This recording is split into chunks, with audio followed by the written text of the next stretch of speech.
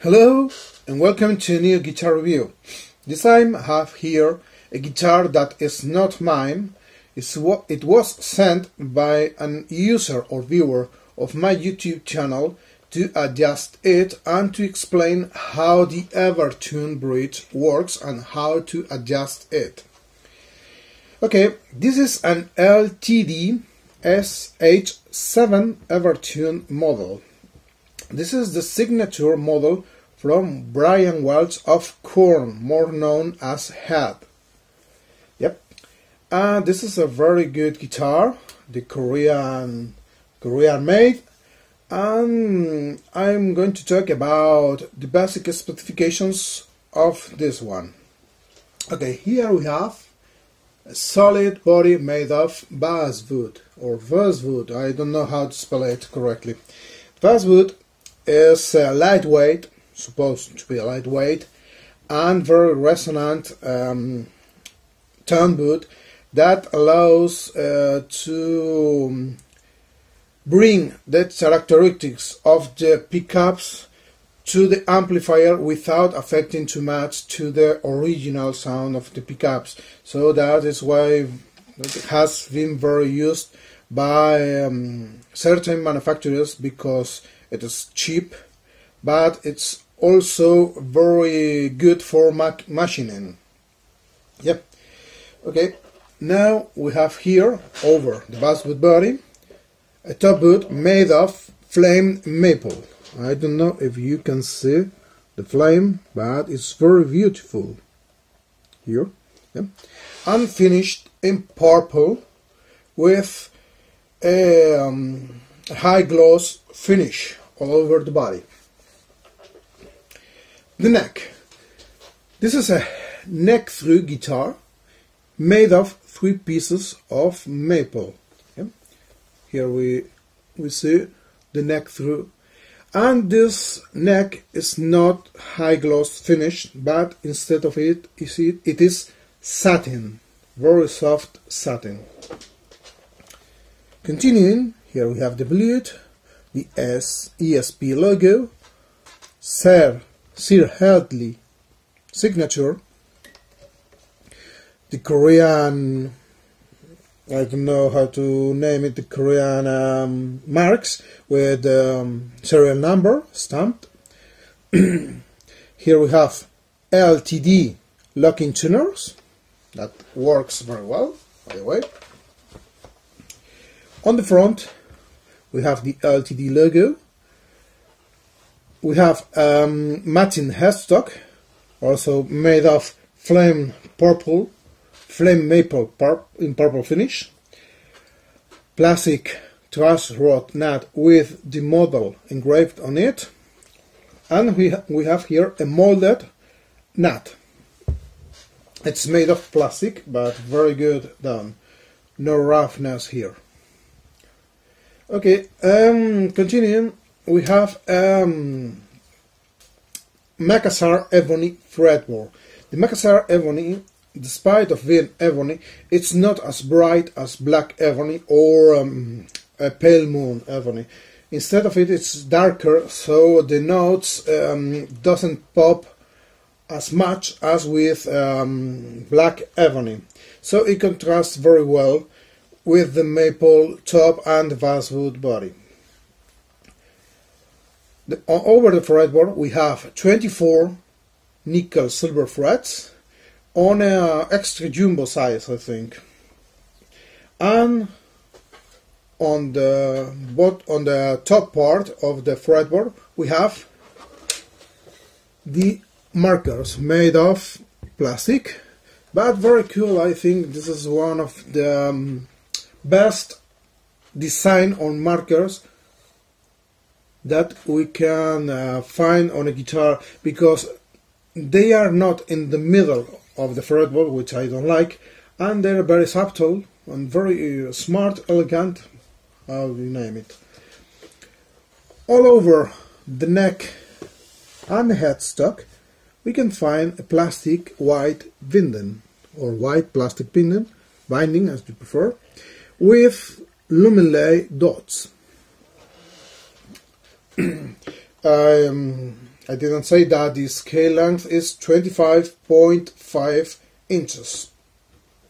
Here we have a pair of Fishman Fluence modern pickups, active by the way, over a plastic rings. They are not direct mounting. Here a black F model Evertune bridge. F is because it is wide spacing. The regular spacing bridge is not as wide as this one. Next we have a volume knob, a tone knob, which is also push-pull. Why does this push-pull work for? Well, this push-pull is for, in the down position, to have active pickups, and on the upper position to have those pickups in passive mode. Okay, this one is the pickup selector. In this position we have bridge, in the middle position both pickups, and on the top position we have the neck pickup.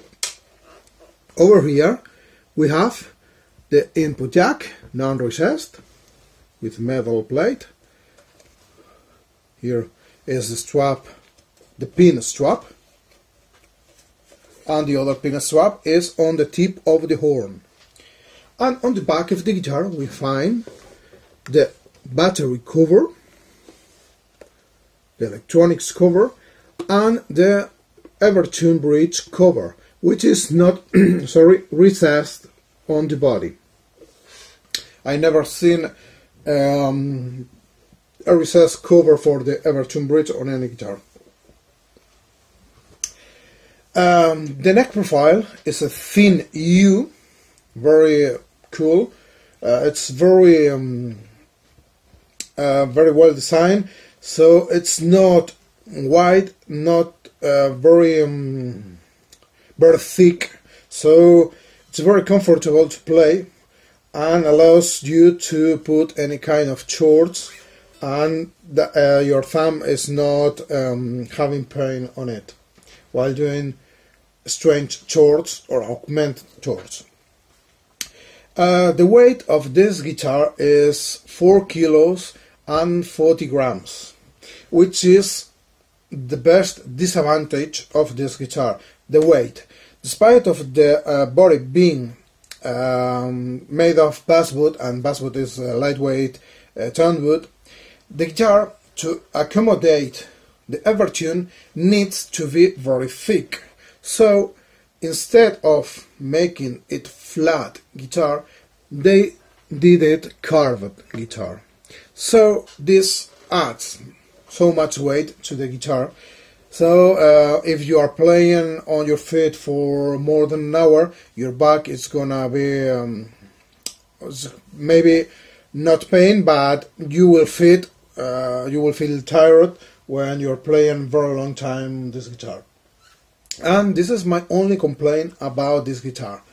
Apart from that, I found that this is a very good instrument.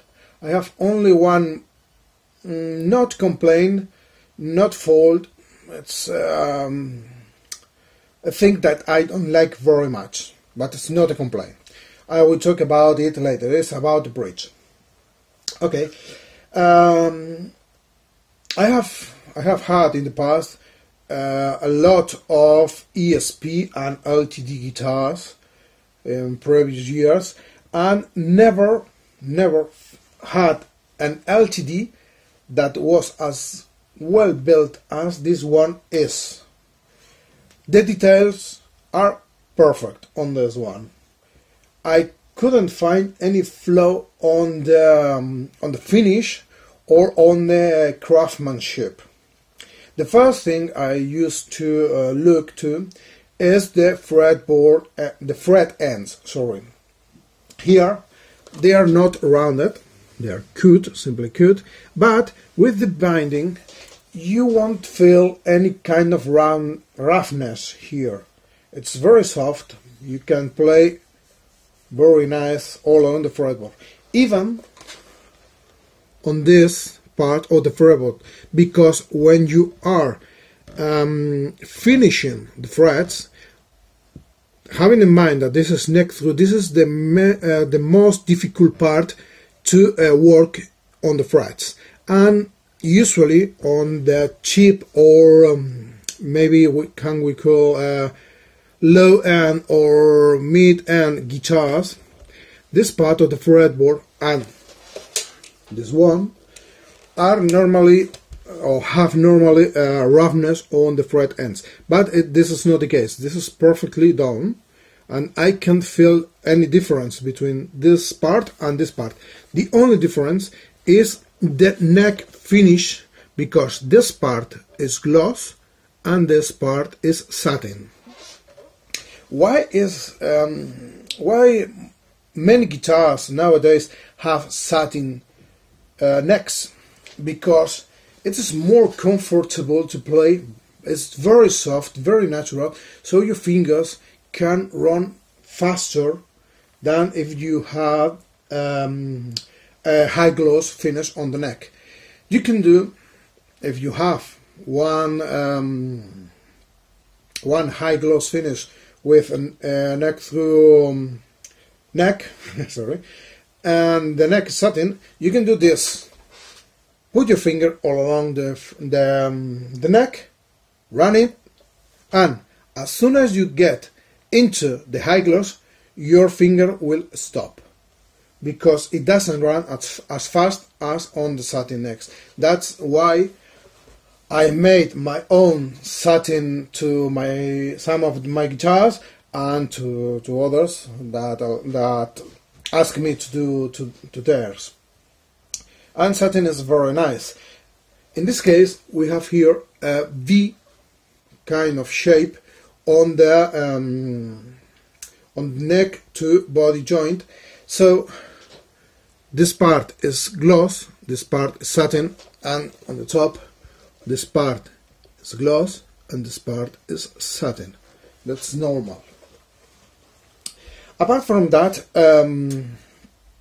when I received the guitar, it was very bad setup. It had a very high action on all over the strings. I did demo with that setup. Only I tuned it correctly, but it was not perfectly intonated. So you will notice in the demo that on the high part of the fretboard, it's not perfectly intonated. Okay? That's because the user didn't know how to adjust the guitar. And I prefer to make the demo with all strings instead of new strings, a new setup, in order to preserve the brightness of the strings for that user and not for me to make the demo. Said that, I will say now that with the new strings and the new setup, the action is very good. On this particular guitar, this is set up on drop A. So this is a 60 thickness string. Sorry for my bad English, I'm not English native.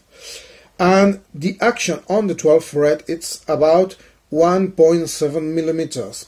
I can drop or I can lower it more, but I prefer to have it higher action on the 7th string to make the string vibrate freely and not to bass very much. On the lower strings, this changes a lot. The strings are very close to the frets, more even than many guitars, many high-end guitars I have. It's very good done, even though that the neck is dead flat. I try to adjust all my guitars with a dead flat neck, and then I change the action the intonation, and if everything is correct, then I give some relief to the neck. But on this guitar, which is that flat, I had no intention to give any kind of relief, because it sounds good and it plays very good with this no relief neck.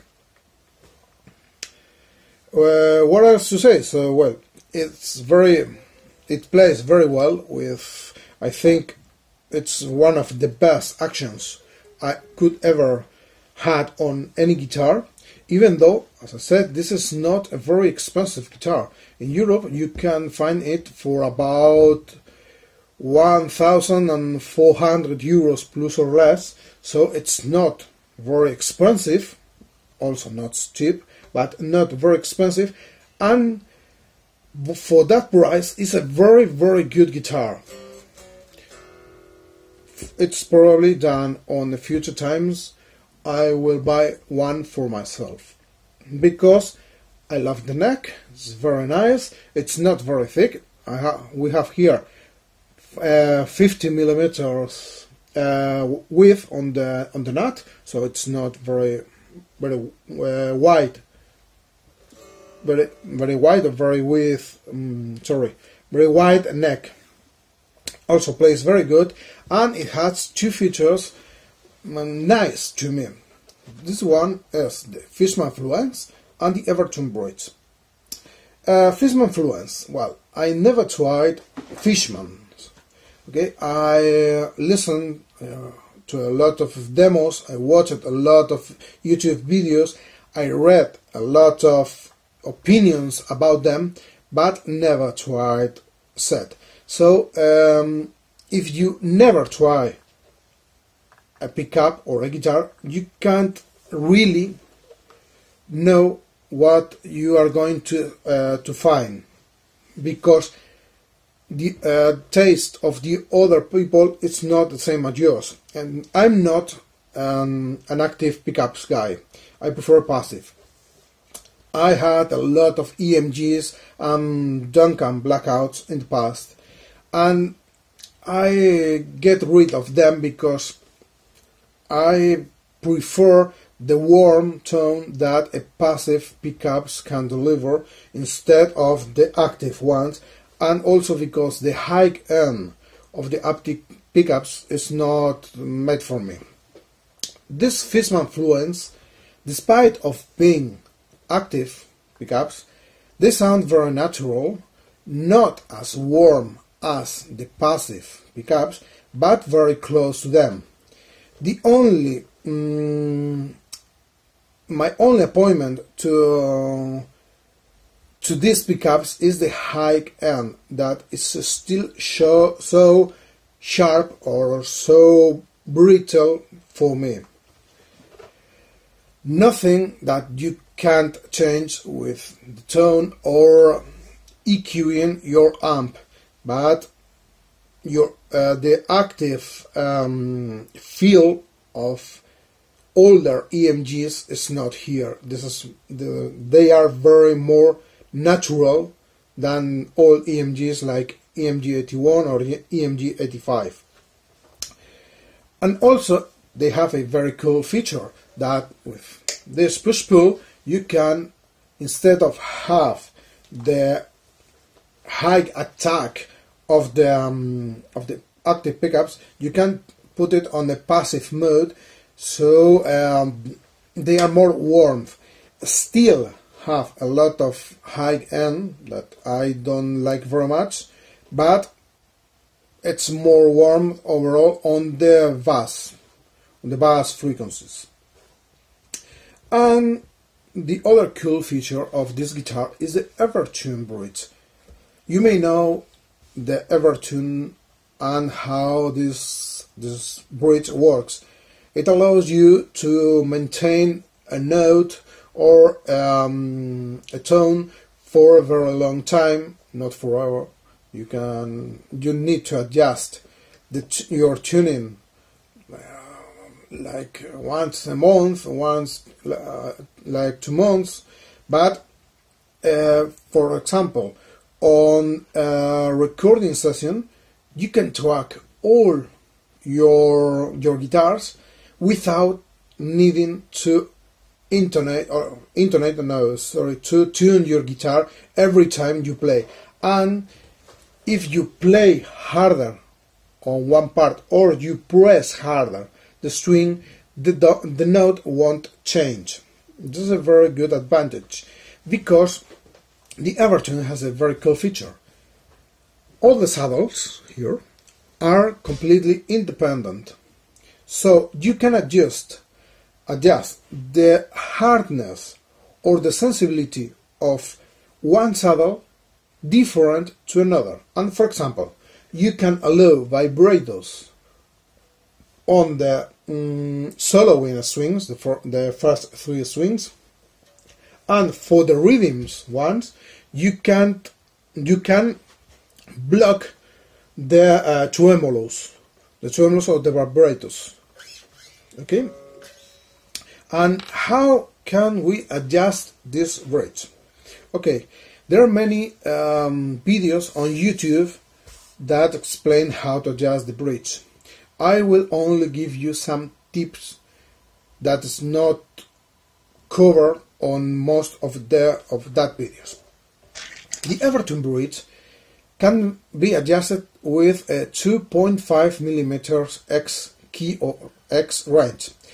It's normally supplied with the guitar is like this, an X key with an 8 or infinity symbol on this part. But for this video I will use a regular size or 2.5 size Allen key, Allen range. Why? Because if you don't have the original X key, you can buy one on any hardware store and they are very cheap. So don't panic if you don't have the original X key. And this bridge has 3 points of adjustment. The first one is here on the saddle. Here we adjust our tuning. Yeah. The second one is in the upper part. Here we adjust the action of the string. And the third part is here on the back. Here we adjust the intonation. Yeah? And it's very simple. First, you adjust your tuning. If you turn the X key to my face, and this not to my face, but I don't know if you call it clockwise or anti-clockwise. If you turn this key in this direction, you will lower the note. If you turn in the opposite, you will up the tone. So you need obviously a tuner, and my tip is do not turn your key more than half a turn every time. When you rotate the X key, plug the string, check the note, and check if you are in zone 2 of the guitar. What is the zone 2? Well, when you put a string on the guitar and start to rap on the tuners, it is on zone 1, which is the zone that is changing constantly the tuning of your guitar, until you reach a zone that your tuning is constant. This is the zone 2. If you continue moving your tuning peg, you will reach the zone 3. The zone 3 it is the zone where your tuning rises again, and there's a lot of risk to break the string. So when you reach the zone 3, just turn the turning peg in the opposite direction to lower the tuning and back to zone 2.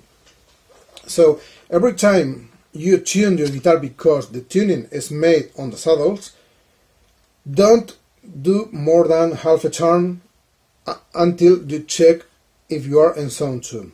The same goes for the action and for intonation. Intonation is the hardest part of the adjustment of this bridge because it's very slow to adjust the saddle movements. And well, that's all for now. Thank you for watching and hope you like the demo. I try to cover the active mode, the passive mode of these pickups. Thank you.